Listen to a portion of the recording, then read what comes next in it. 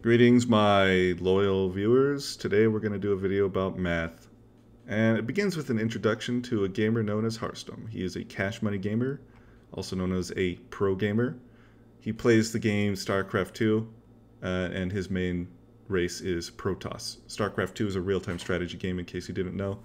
It's one of the most successful of all time. In fact, it is the most successful of all time. So let's get into it.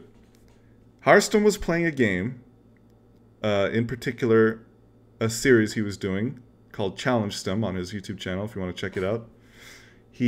Where he takes challenges from his viewer base. And the challenge he was playing against this time was, are you smarter than a 5th grader? Where the guy would ask you, like, on the minute, a trivia question, you know, like, why is God cruel? You know, stuff like that. And Hearthstone has to answer within the minute, or he has to, I don't know, take an L or something like that. Like, I think it was like, if he couldn't answer the question, he had to wait until the minute was up, or if he got the question wrong, he could try again, but he couldn't do anything until he got the correct answer, is the main point. And one of the questions he got, which he got wrong, was, what is the sum of the interior angles of a pentagon? Alright, so I think he got it wrong because, well, he didn't know what interior angles meant, and that might be because because English is not his first language. So I don't know which of those words he didn't know, but the interior angles for reference are these guys right here on the pentagon, and I'm just going to draw them all because they'll come in later. And the exterior angle would be like this out here. So the sum of these interior angles. Alright, so I wanted to do this video because it posed an interesting, like, subject, which is just thinking, like, problem solving, you know? And it's not a hard problem either. It's like we're dealing with basic shapes, so it shouldn't be too hard, right? Okay, so in order to begin solving problems, it's pretty good to start with prior knowns, you know? Prior knowns that you can use to break apart the problem. And I'll show you how we'll break apart this problem with triangles. It's probably obvious to most of you, but in case it isn't, I'll show you anyways. So as you know, the interior sum of a triangle is 180 degrees. And we can break apart a polygon, like this pentagon, into 5 equal triangles. So let's just do that. There you go, 5 equal triangles. All right. Now, because these interior pentagon angles were equal to each other, we know that because we divided it into 5 equal triangles, that these angles, which are now part of the triangle, are also equal, right? So, and in particular, it's 1/2 of the original pentagon angle. So this angle right here is 1/2 of the whole thing right here. And it's also equal to the other side right over here. This is important. It whittles down the unknowns. Okay. The other unknown are these 5 angles.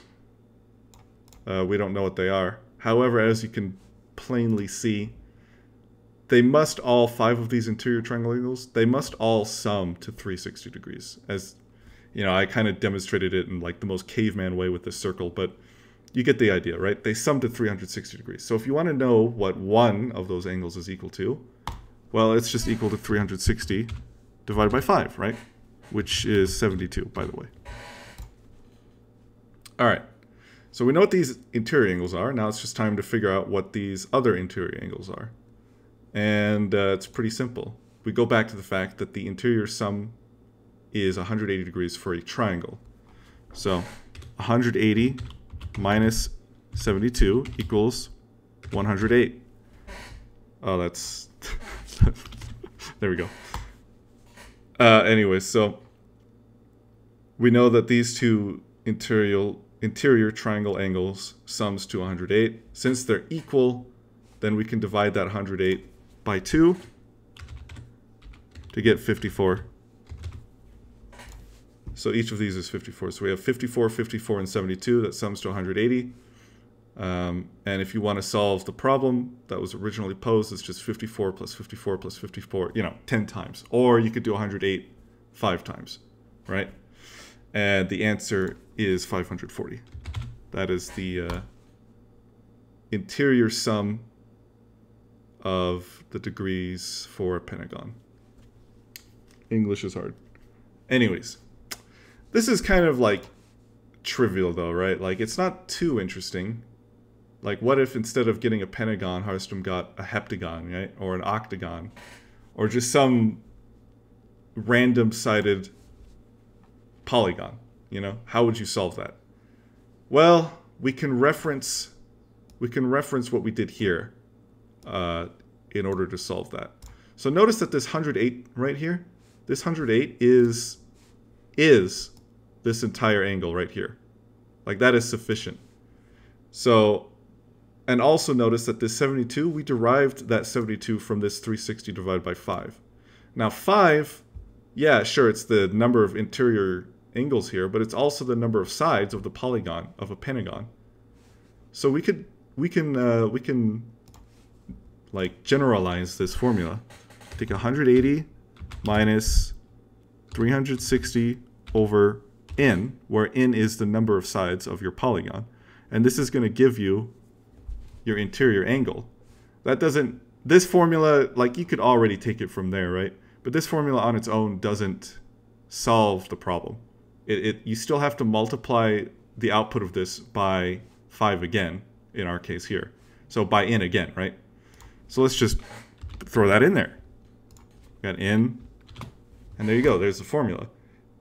Now, you can imagine if you're Hearthstone and you're gaming at maximum levels, high APM, you're thinking about other things, tactics and microing and macro, what is your opponent doing, stuff like that. I mean, Hearthstone, he hits like 300 APM just easily, 300 actions per minute. So you don't really want to be thinking like, oh, what is 360 divided by 7 in the case of a heptagon? Because that's just not a nice looking number. So let's just simplify it. Let's take 180. We can drop the parentheses by distributing the n, right? And then what we're left with is this pretty nice formula that just gives you the answer immediately. All you have to know is 180 times n. That's the hardest part. And it's not that hard either. For reference, again, I don't know how good or bad people are at math watching my videos, but 180 equal to 100 plus 8. This is useful just for doing math in your head, mental math. Because n times 100 is a lot, quicker, snappier to do. And then you can just add n times 80, whatever that is. So, I mean, I don't know. Tips for the future. Yeah, anyways, thanks for watching. Leave a like, leave a comment. And in particular, V4V viewers, look forward to more content. I got something planned for y'all. So, I'll see you then.